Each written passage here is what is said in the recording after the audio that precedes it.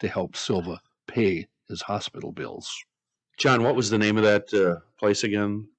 That was called Boston Barber and Tattoo Company. Joe? What do you say we swing over to Massachusetts, Joe, and get some boy? haircuts? What do you I'm got? just thinking that's a tough way for a barber to go, falling on your own scissors. Yeah. Really, really difficult to explain that. How about, Joe, after we get our haircut at the Boston Barber and Tattoo Shop, we swing over for lunch at the Super World Buffet? Not eating anywhere with the name World in it. I had to send that one to you over the weekend. I would like chicken chow mein, All right. spaghetti, Okay. walleye, Sure. and a burrito, Cabbage rolls. yeah, and some cabbage, Elephant tongue. borscht, and a side of muskrat. Yeah, Right. thank you. At least 30 Taliban militants have died in Afghanistan after they blew themselves up during a bomb-making class. That's too boy. bad. Yeah, that's a The shame. Kama Press News Agency said the fighters died when IEDs they were learning to build exploded inside a mosque.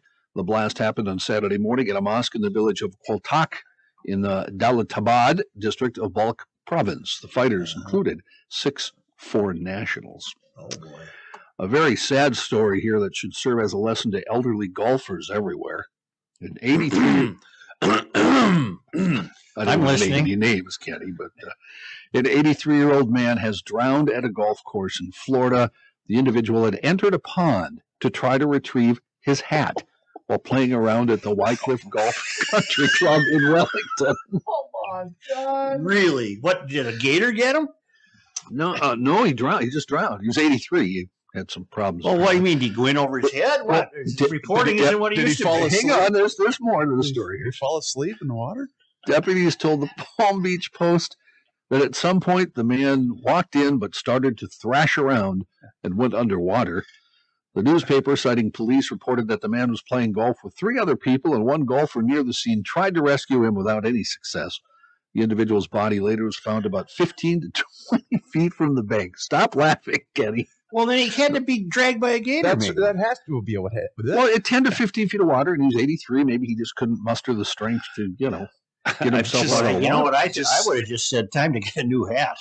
Right. Well, the way you chase balls, I don't know, man.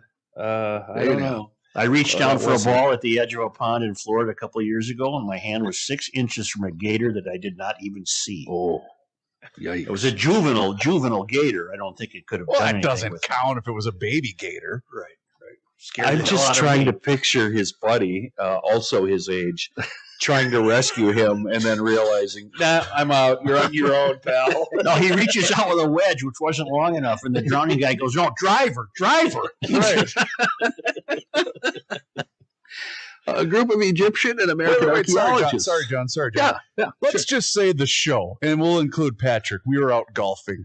Who's going in after any one of us? Because I think we all got to weigh our options. This is like Top Gear or Grand Tour. When one of them breaks down, everybody goes, "Oh, that's too bad. See ya." Here's the AAA number.